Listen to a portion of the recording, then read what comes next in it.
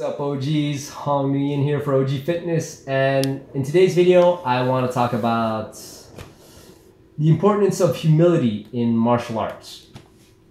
So before I get started, give this video a thumbs up, of course, if you like it, and of course subscribe to my channel. At least consider subscribing if you haven't already. I make multiple videos discussing multiple videos a week on fitness and martial arts for older guys.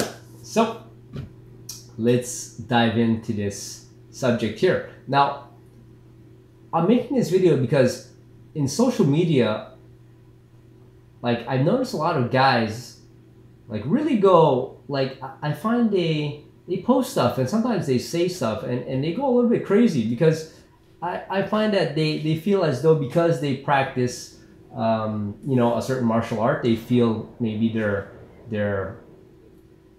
invincible, so to speak, you know, that they're like the real deal, they're tough and stuff like that. And that's where I think that it's important to like check yourself before you wreck yourself, in a sense, right? Because when you really think about it, martial arts, right, is it comes from war. Like, that's where this comes from, martial arts. Like, it's a war thing, and war is very encompassing in the sense that, what I mean by that is there's a lot to it. It's not just unarmed combat, right? And the thing is, nobody is, no man is invincible. So whatever martial art you practice, no matter how good you are, you could be world champion, Olympic champion, multiple, like, you'll never be invincible. Like, all it would take, the strongest man in the world, all it takes is a bullet and you're dead, right? Or even multiple attackers on you, you know, even if you're super big, 300 pounds, 7'5", you know, like, if there's 20 guys against you and then with weapons, you're gonna die. So, or just one dude with a gun, you're gonna die. Or even with a car, it runs you over, you're gonna die. Or throws a grenade and it blows up in your face, you're gonna die.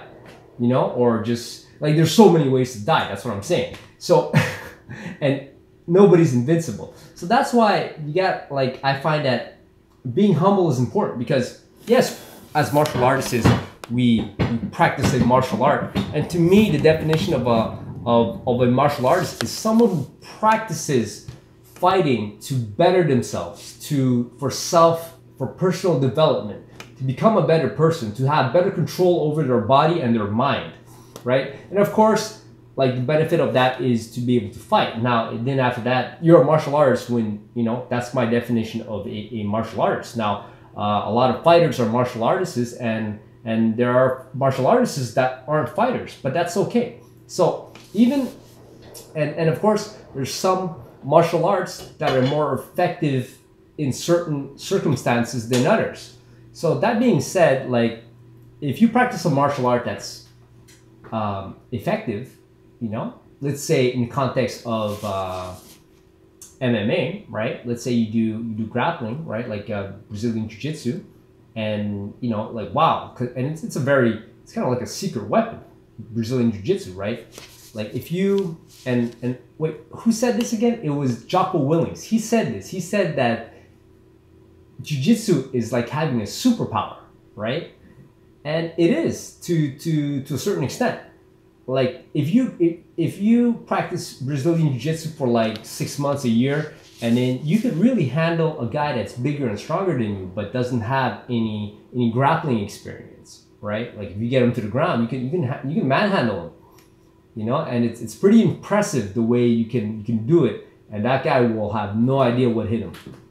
But that being said, even though it's a very effective martial art on the ground, and that you practice it, and that you might feel that, you know, you might like feel like a warrior, and yes, you are, right, to a certain extent, but you have to keep in mind, like, being humble is when you realize that you're not invincible. You know, like, all it takes is, like I said, you know, like, you could die in so many ways, and you can get your ass kicked in so many ways too. And remember, no matter how good you are, even if you're the best in the world, like I said, you can still die. And so that's why I think something that's important in martial arts is to cultivate this humility, right? And of course, when you train, you have to be humble and you have to train and stuff like that. If you're competing, yes, you have to be confident, and that's where you have to think in your head, like you have to have that mentality of that, you know, you're the best and you're gonna win at that moment, right? But other than that, like in everyday life, like you gotta stay humble, man. So a lot of guys, like I feel as though because they practice a art, maybe like Brazilian Jiu-Jitsu, or like a combat sport type of art that, you know, that's used in MMA, they maybe get a little bit too high on their horse, so to speak. They get the impression that they're not invincible, but kind of, you know, and I don't think that's a good thing. I mean, whatever you do, like, it's important to keep that in mind, in context, in your head, that no matter how good you are, no matter how strong you are, you'll never be stronger than, let's say, a bull, right? A fully grown bull. And no matter how fast you are, you'll never be fast as, you know, I don't know, let's say even a dog, like my dog, he could outrun, like, you know, Usain Bolt. It doesn't matter, you know? So, you know, so I hope that kind of makes sense, guys. But this is just something that I want to discuss with you guys. Like, what do you guys think? Is humility important, not important? Do some people take it too far? Have you guys seen that? You know, do you guys, have you guys been a victim of that too? Because I've been a victim of that too. At one point where I would, you know, when I started practicing Brazilian Jiu-Jitsu, man, I thought I was like, oh, invincible. And it got to my head a little bit. I'm like, man, this stuff, nobody knows it. And you know, it really works and da-da-da-da-da.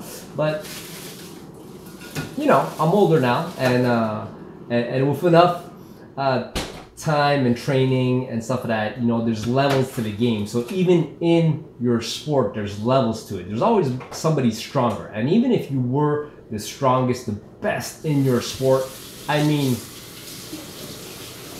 you know, you're not invincible. That's what I'm saying. So that's, I think it's important to cultivate. So what do you guys think? Let me know down below. You know, important, not important. Have you, you know, maybe examples of it where maybe you've been like that before, and maybe, or maybe do you find in certain, maybe where you train, you know, people like that who are a little bit, how do you say it? Their egos are a little bit overinflated because they're practicing a, you know, a certain martial art, you know, that works. But, you know, anyways, so that's it for this one, guys. I hope that was, that's just my opinion, and hope you guys enjoyed that. So I'll see you guys in the next one. Of course, like, comment, and subscribe to my channel if you haven't already. Sharing is caring. Thank you very much, and I'll see you guys in the next one. Peace.